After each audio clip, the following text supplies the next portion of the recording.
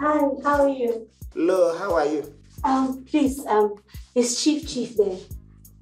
Why do you always come to this house every time, especially when you know that Chief #1 girlfriend is not around? Why are you always coming here every time? You are an emotional Nicodemus. You come every time in the night or every time that you know that nobody's going to be around. Why do you do? Hey, bro. You too, pant. Are you talking to me? No, I'm talking to your compound people. Who are you? Hey. Who are you? Wait. What do you mean, Wi-Fi? Which Wi-Fi? You just come here, you are talking your mouth. And then I me our size. Yes, size 3. I know you very well.